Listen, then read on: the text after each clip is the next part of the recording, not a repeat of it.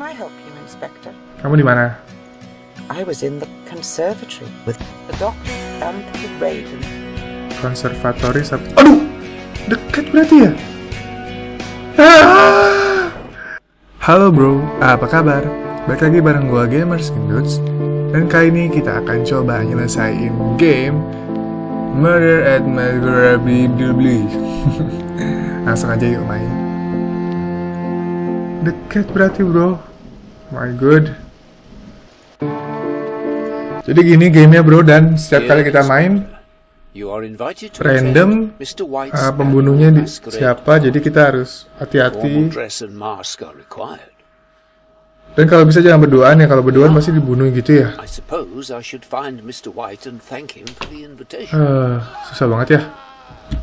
Mungkin aku harus bawa kertas gitu sama bolpen biar nyatet siapa sama siapa. Tadi rupanya pembunuhnya dekat. Gimana mayatnya? Bukan. Gimana sih?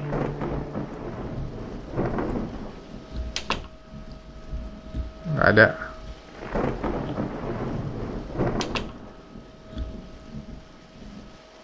Oh, di sana. Pertama cari senjata pembunuhnya dulu deh. Hey. Oke, ini Mr. White udah mati.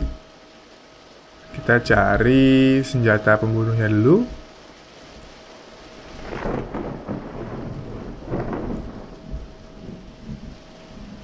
Ditusuk dari belakang juga ya. Coba kita cari senjata pembunuhnya apa. Sekitar sini kayaknya. Jangan berduaan, jangan mau berduaan. Nggak ada.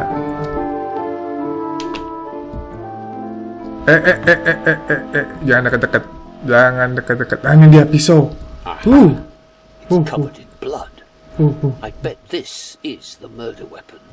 Pisau ya. Pisau dapur. Sekarang kita tanya siapa aja yang pakai pisau dapur. Can I help you, Inspector? Siapa yang pakai pisau dapur?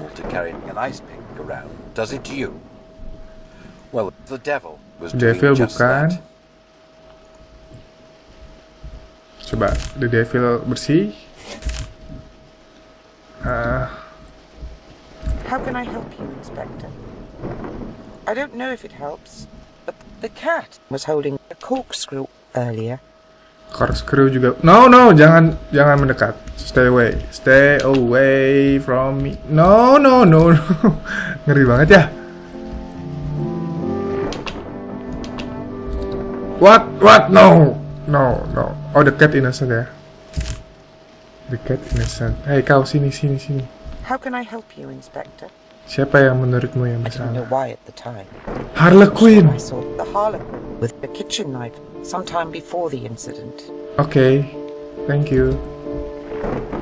Harlequin yang mana ya? Ini ya? No, jangan cuma berdua, please. Oh, kita cuma berdua. No, ini Harlequin ya? Tusuk nggak sih?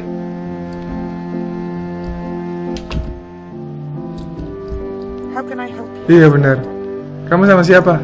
I was in the ballroom with the raven and Piero. Oke, dia ke ballroom sama Raven sama Piero. I'm certain the doctor was holding an ice pick earlier. White was stabbed to death, wasn't he? No, kamu yang bersalah kayaknya. No, kabur. Kita cari Raven sama Piero. Tadi di dokter ice pick kan, berarti dia bersih. Coba kita cari Raven sama Piero yang mana? Piero nggak ada ya? Coba tanya Raven. Itu dia. Aku curiga dia nih bro yang bersalah. No, the devil. No, thank you. Devil innocent deh. Ini siapa? Can I help you? Piero. Kamu sama I siapa? was in the ballroom, talking to the raven. There was somebody else in the room, but I can't remember who it was. Oke. To me, it doesn't seem normal to carry an ice pick around. Does it to you? Well, the anonymous was doing just that. Jadi Anonymous bawanya ice pick, dia jadi nggak bersalah kan? Ih, jangan deket-deket ah. Ih. Please jangan deket-deket. Tinggal cari The Raven. Udah ya, dah. The Raven. Kamu siapa? How can I help you? The Doctor. The Doctor itu innocent. Ya. How can I help you, Inspector? I'm certain the Raven was holding a Raven bawa kitchen knife juga. White was stabbed to death, wasn't he? Oh no. The Raven juga menjadi tersangka. What? Kau siapa? How can I help you, Inspector? The cat itu baik ya? I didn't know why at the time, but I'm sure I saw the Harlequin with a kitchen knife sometime before the incident. Oke, Harlequin sama ini berdua nih suspeknya. Gimana dong bro? Jester sama Scrakamoche. Coba tanya dokter. Siapa yang mencurigakan? How can I help you, Inspector? I'm certain the Raven was holding a kitchen knife earlier. Bukan. White was stabbed to Salah. death, wasn't he? Ini. Rumor has it Piero owes Mr. White a lot of money. It's not legitimate, though. So I'd say his death has cleared that debt.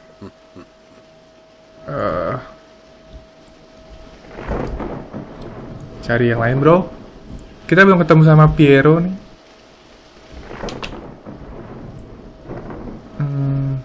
Ini siapa? Jester. Can I help you, Inspector?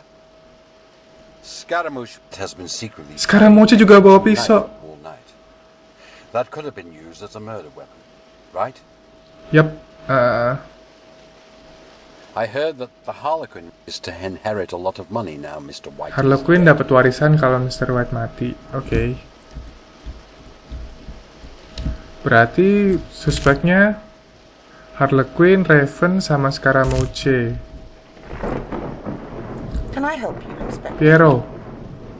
To me, it doesn't seem normal to carry an ice pick around. Does it to you? Well, the anonymous was doing just that.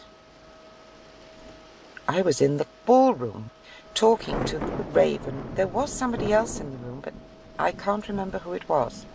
Ih, ngeri nih bro. Kalau dia gimana ya? Ini siapa? How can I help you, Inspector? Tiket bersih ya?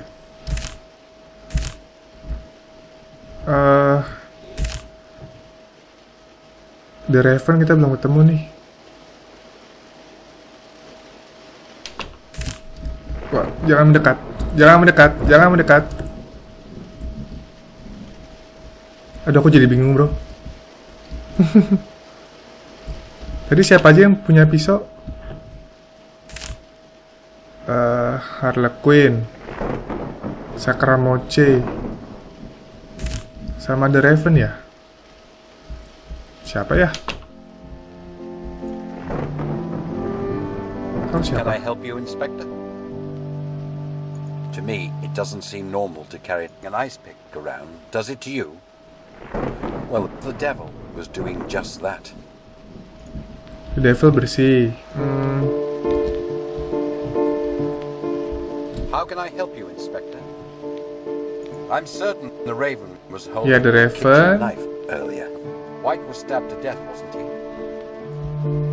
Aduh, gimana nih? How can I help you, Inspector? I don't know why at the time. Jester juga pakai But kitchen Jester knife. with a kitchen knife sometime before the incident. Scaramouche was arguing with Mr. White earlier. Maybe that means something. Oh no, ada 4 orang. The Jester pakainya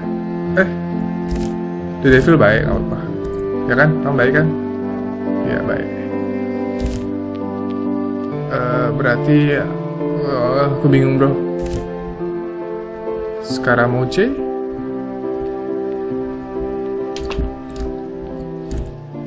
No.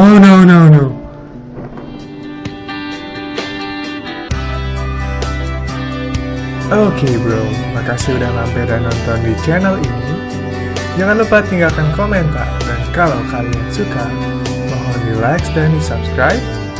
Kita ketemu lagi nanti. Terima kasih dan have a nice day. Bye.